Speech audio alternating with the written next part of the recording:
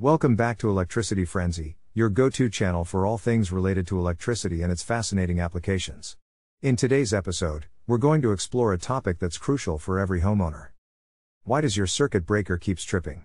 Join me as we delve into this subject and gain a comprehensive understanding of the causes behind circuit breaker tripping. So, let's jump right in.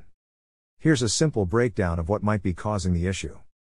Overload. An overload occurs when you have too many electrical devices or appliances connected to a single circuit, and they're drawing more power than the circuit can handle.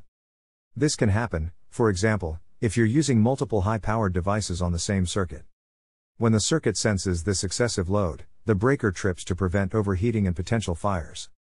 Solution: try unplugging some devices or distributing them across different circuits. Make sure you're not overloading any particular circuit with too many power-hungry devices. Short circuit. A short circuit happens when a hot wire, carrying electricity, comes into direct contact with a neutral wire, returning electricity, or a ground wire. This creates a sudden surge in electrical flow, causing the breaker to trip and break the circuit to protect your device from damage. Solution: inspect your electrical wiring for any signs of damage, such as exposed wires or loose connections. If you find any, it's best to call a qualified electrician to fix the issue. Ground fault. A ground fault occurs when a hot wire touches a ground wire or a metal part of an appliance, causing an unintended flow of electricity. This can happen in areas where water is present, like bathrooms or outdoor outlets. Ground faults can also trip your circuit breaker. Solution: check if any of your appliances or outlets are near water sources. If you find any, make sure they are equipped with ground fault circuit interrupters, GFCIs, which are designed to quickly detect ground faults and prevent accidents. You can also consider installing GFCI outlets in areas where water is commonly present. A faulty circuit breaker. A faulty circuit breaker can also be a possible cause for its tripping frequently. Over time, circuit breakers can wear out or become damaged, which can lead to them tripping even when there's no apparent overload or short circuit. Here's what you can do if you suspect a faulty circuit breaker. Reset the breaker. First, try resetting the tripped circuit breaker by firmly switching it to the off position and then back to the on position.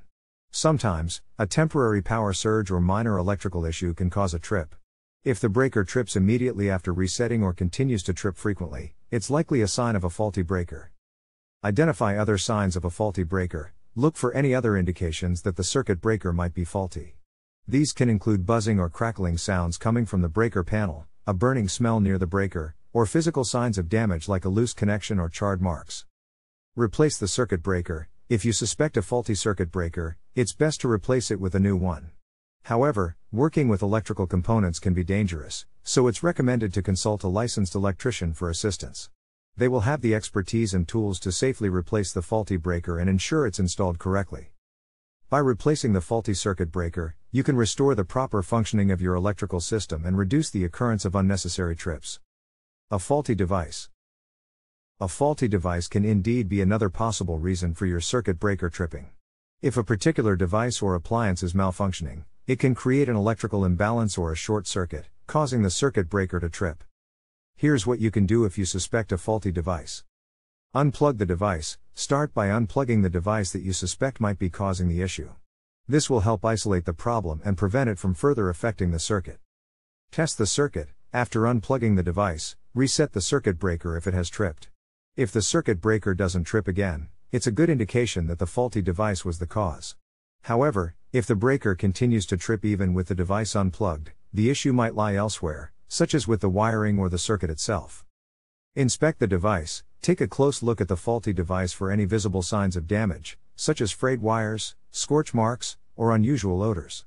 These can be indications of an internal electrical issue. If you notice any such signs, it's best to discontinue using the device and have it repaired or replaced by a professional. Seek professional assistance. If you're unsure about the specific device causing the problem or if you can't identify any visible issues, it's recommended to contact a qualified electrician. They can perform a more thorough inspection, conduct electrical tests, and help identify and resolve the issue. Remember, if you're not comfortable working with electrical systems, it's always best to seek assistance from a qualified electrician. They can inspect your wiring, troubleshoot the issue, and ensure your electrical system is safe and functioning properly.